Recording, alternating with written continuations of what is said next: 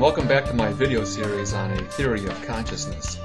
As you'll recall, the basic goal is to create a bridge across the explanatory chasm. The explanatory chasm that exists between the realm of neurology and the realm of first-person experience. In the previous video, we started with a sketch or a scheme that described the way consciousness felt purely from a first-person perspective, and incrementally moved it closer towards the center of the chasm. I also mentioned that any theory of consciousness needs to be able to address our common first-person ideas of what it's like to be conscious. And I identified two fairly simple examples. The first was automatic memory stimulation, and we closed the last video with a description of that. In this video, I want to address the second common example, verifying a memory or mental back-and-forthing.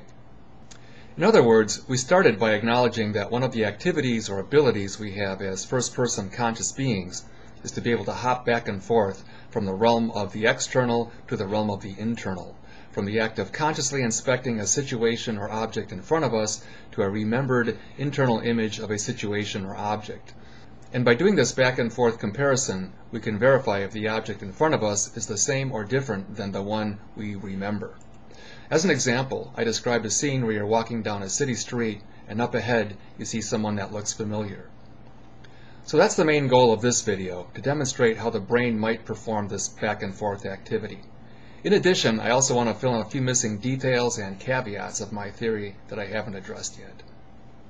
In the first example, our conscious organism encountered an object that was an identical copy of a previously encountered object.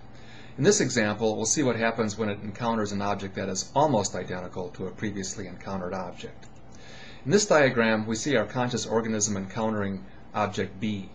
It's preoccupied with the visual information, and so we see the appropriate primrons and duprons becoming stimulated.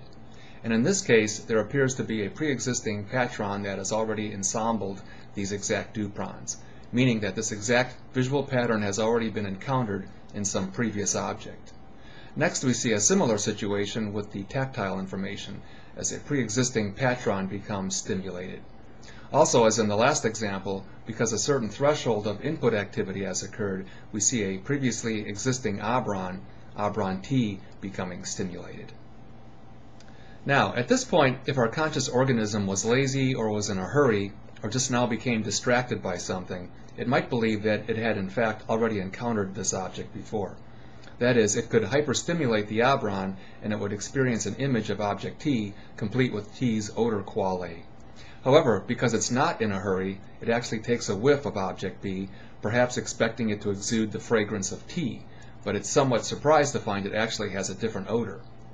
In other words, when it consciously considers the internal image, when it actively hyperstimulates obron T and focuses on the characteristic of odors, it readily discerns the dupron associated with it, dupron T3.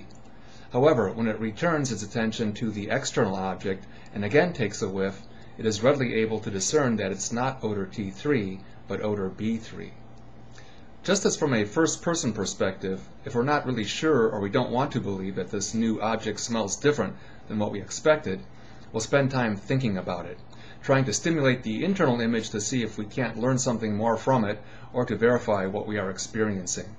As we do, we're essentially comparing imagery from our internal memories against the real-time external imagery. I now want to fill in some of the details of this scheme of consciousness. By now it's pretty obvious that the CAS, or Central Activating System, is the key player in the overall theater of consciousness. In essence, it's a complex, dynamic, network-like switching system. It's the aspect of our mental self that we can most readily identify with when we're in the process of trying to remember something. For example, suppose you're at a big party and you see a person far across the room. You know you've met this person, and you also know that you know their name, but right now you can't seem to remember it. By some natural, inarticulable means, you direct your conscious energy in the search for this name. Somehow you know where to look. That is, it isn't the same mental place you'd look if you were trying to remember where you parked your car or your mother's birthday. You mentally know where to look for this person's name, and as you do, as you exert a type of mental energy and effort, you begin to hear or sense candidate names. Eventually, if you're lucky, you'll succeed in locating and stimulating the actual patron associated with it. Just as from a first-person perspective, just as we can hunt for missing information or details, so too is the case with the CAS. The central activating system is capable of actively stimulating patrons and obrons, as well as searching for obrons that are only partially stimulated. We could say that it has a seek function and a stimulate or activate function. By seek, I don't mean that it physically moves or slithers or meanders through the brain, but as a complex network, it's able to essentially reconfigure itself on a moment-by-moment basis, effectively activating certain connecting links or circuits that were dormant while deactivating others that are no longer needed. Now, on one hand, this theory may seem kind of like science fiction, rather far-fetched or too implausible. It may seem to be just too complex for the old brain to accomplish. However, given the fact that the brain has billions and billions of neurons, each with as many as 10,000 links to other neurons, and given the inherent complexity of any one neuron, I think it'd be more of a stretch to say that our brains wouldn't be capable of this. Also, the CAS shouldn't be confused with some type of Cartesian self that actually has the experiences or experiences the qualia encoded by the primrons and duprons. Rather, it's a type of accomplice, a co-contributor, or an enabler of the overall experience. As I describe in my book, Evolving Towards the Truth, as well as in several of my other YouTube videos, it makes no sense to talk about a Cartesian self that does nothing but have sensations.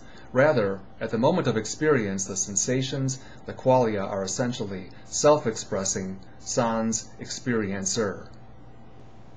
However, I want to be quick to add that this isn't all there is. I contend that conscious experience actually consists of two channels of information. Yes, there's the raw qualia, but there's also context.